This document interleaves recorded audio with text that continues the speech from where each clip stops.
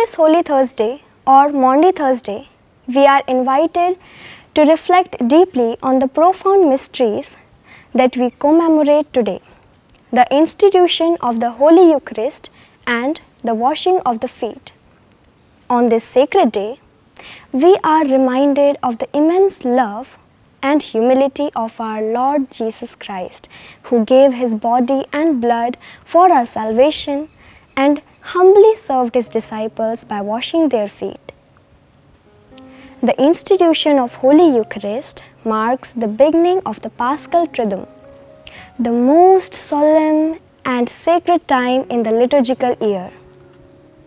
On this day, we recall the Last Supper, where Jesus gathered with His disciples to share a final meal before His passion and death. It was during this meal where Jesus took bread, blessed it, and gave it to His disciples, saying, "Take this, all of you, and eat it. This is my body, and it will be given up for you." Then He took the cup, blessed it, and gave it to them, saying, "Take this, all of you, and drink from it. This is the cup of my blood, the blood of the new and everlasting covenant. It will be shed for you, and all your sins will be forgiven. Do this in memory of me." With these words, Jesus instituted the Holy Eucharist.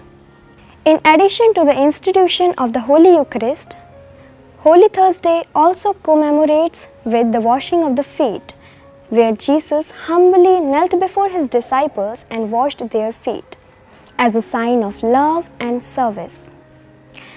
In this simple yet profound gesture, He teaches us the importance of humility, service, and love for one another. He says, "If I, your Lord and Teacher, have washed your feet, you also ought to wash each other's feet.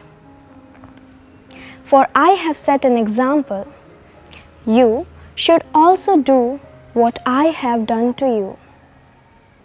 As we reflect on these sacred mysteries, let us remember the great love that Jesus has for every one of us.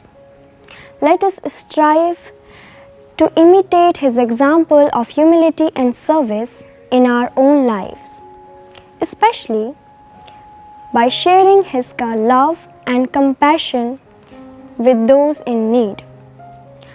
Let us approach the Holy Eucharist with hearts full of gratitude and reverence, recognizing the gift of Jesus' body and blood given to us for our salvation. May this Holy Thursday be a time of deep reflection, prayer, and renewal as we prepare to enter into the solemnity of the Easter Triduum. May we appreciate the immense love and sacrifice of our Lord Jesus Christ, and may His examples inspire us to live lives of truth, hope, and love.